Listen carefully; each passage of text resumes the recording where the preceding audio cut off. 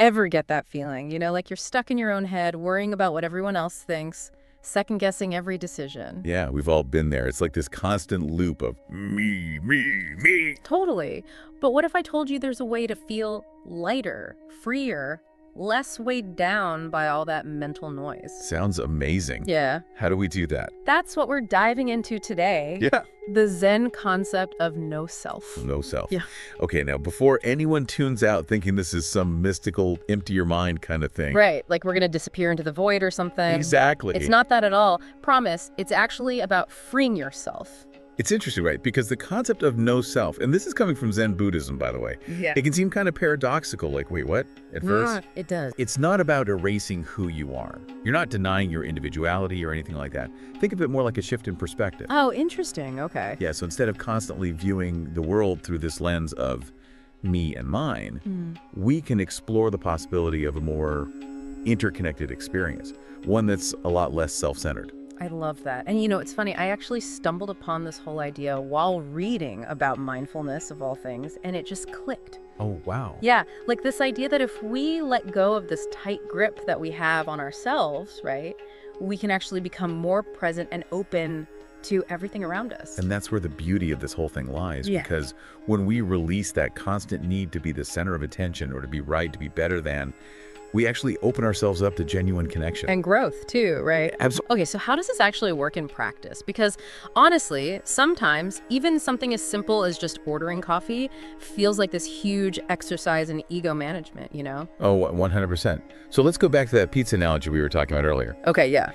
Imagine you've got everyone sitting around a table, and they're all obsessed with getting the biggest slice. It's stressful, right? Oh, the worst. Yeah, exactly. Okay. But what if, instead of focusing on your own slice, on getting the biggest one, you focused on the shared experience of everyone enjoying the pizza together? Okay, I can see that. So by letting go of that need to grab the biggest slice for yourself, you're actually enhancing the experience for everyone, including yourself, right?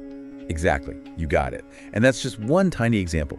Imagine approaching a disagreement, not from this place of I'm right and you're wrong, but with genuine curiosity and openness to try to understand the other person's perspective. Yeah. That's no self in action. Wow.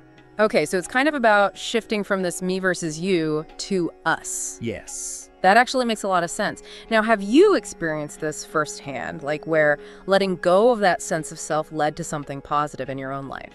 It's funny you should ask that. Yeah. I used to be so attached to being right about everything. And I'd get into these really heated debates just to prove my point, Oh, I know the type. Yeah, exactly. But through practicing mindfulness and really incorporating some of these Zen principles, I realized how much energy I was wasting on these ego-driven arguments. And so letting go of that need to be right all the time, it allowed me to approach conversations with a lot more openness Yeah. and curiosity, which in turn deepened my relationships and my understanding of, well, everything really. That's incredible. It just goes to show you how this seemingly abstract concept can lead to actual tangible changes. For sure.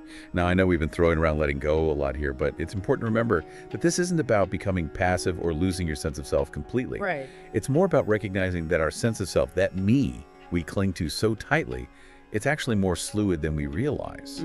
Okay, so if our sense of self is more fluid than we think, then what does that mean for how we approach our goals, our relationships, even our own personal development?